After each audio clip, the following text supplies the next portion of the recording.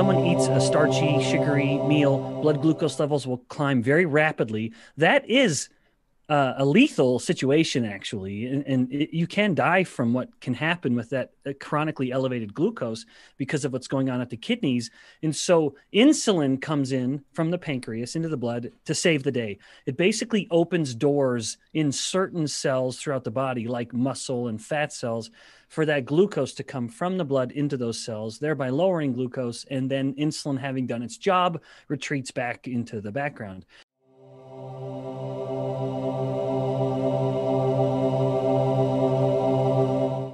That fails to highlight the fact that insulin has an effect on literally every single cell in the body. Every cell in the body has little doors that insulin can come and knock on, and thus tell the cell to do something. The theme of what insulin does, if we tried to distill all of its thousands of chemical reactions to one central idea, is insulin tells cells what to do with energy. Some cells, it tells it to take in energy, like the muscle and the fat cells, but every other cell, it still tells the cell what to do with the energy that it has, what to do with amino acids and glucose and fats and ketones and lactate. It dictates energy use at every cell, and thus, by extension, it dictates energy use in the entire body.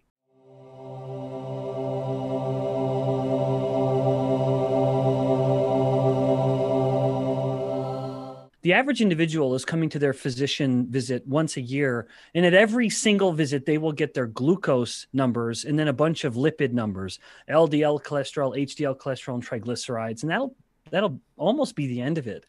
Unfortunately, at no point has the word insulin ever entered into this conversation between patient and clinician. But the tragedy there is that someone could be coming into these doctor appointments year after year over decades, and the glucose is always normal. And so the physician or the clinic is never thinking that there is any hint of a metabolic problem.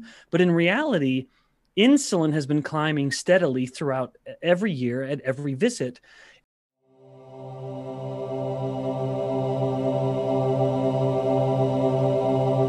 It's just evidence of the person's mounting insulin resistance. They have several times more insulin than they did. It's not working as well in controlling glucose, but they have so much that it works well enough and the glucose is staying in check. And it's only once the body has reached this, if you will, maximal point of insulin resistance, now the glucose starts to climb. And then we detect the problem with conventional thinking because we look at everything through the lens of glucose.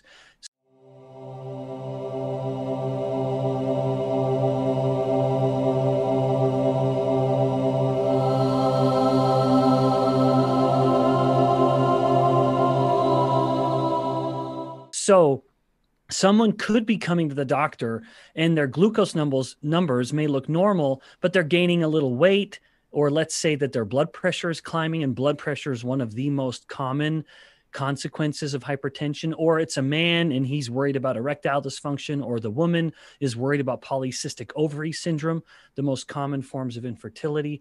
And those are both very intimately derived from insulin resistance. So their glucose is normal. The physician says, well, you're not really on the spectrum of type 2 diabetes. But if we were to pause that conversation and look at insulin, then we would say, oh, my heavens, your insulin is 5 times higher than it ought to be. That's a red flag. If someone had immediate access to their blood lipids or their conventional clinical blood measurements, glucose won't tell you too much. I would say look at your triglyceride to HDL ratio. Take your triglyceride number, divide it by your HDL cholesterol number, and if that number, if that answer is less than 1.5, that's a very good sign that the person is insulin sensitive and they're doing well and they have a low risk of heart disease.